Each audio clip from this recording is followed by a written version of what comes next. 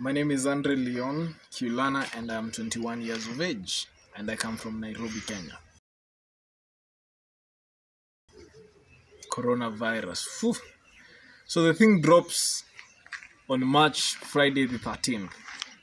And according to what we had seen on other news platforms, CNN, BBC, World News and all these things, even on the internet and YouTube, is that this was a crazy disease, something that was devastating, and even going to a new month would seem like a miracle.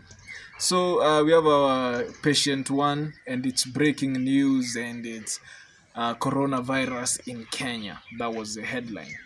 And everyone knows we are done. Because first of all, we had fear because our medical industry is not as profound as the medical industries in the countries that were affected hard, countries like Italy, countries like the US. So for us, basically, we were living with the hope that it doesn't hit us as bad, and truly it hasn't hit us as bad because three months later, we're in August and we are on 27,000 cases. Probably 28 today. But the effects of corona were not shied upon because economically, education-wise, tourism-wise, everything dropped. And personally for me, it affected me mentally in the sense that during the weeks that we were in quarantine, actually thinking of this, thinking that, man, this could be it, that was crazy for most people. And it was also crazy for myself. So it did give a highly negative effects. And then also among those, the country was locked down, and the country was locked down at 7 p.m. It was a night lockdown in the sense that people are not supposed to go outside at 7 p.m. So when this was announced, the police went outside and I don't know if they had the orders to do it, but they went and exercised their force and the muscle, and they whooped people in the streets. So many people. I remember the first city to be hit was Mombasa with this, and people were being beaten at 6. That was an hour before the curfew time was, and this was crazy, and it continued. So it continued into the month and everything until now the government stepped in and actually warned against it.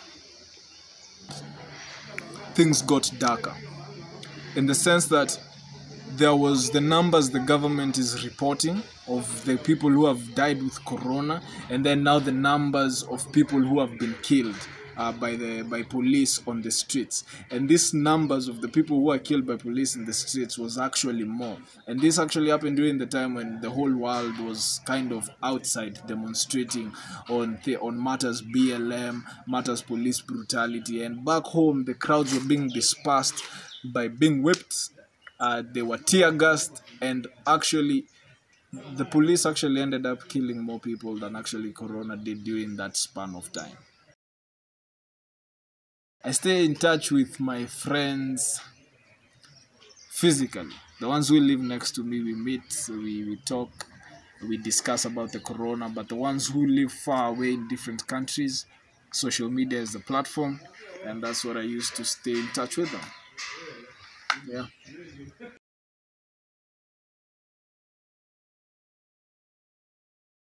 Definitely long-lasting changes will be instilled by coronavirus, because coronavirus has painted a different picture from the tradition.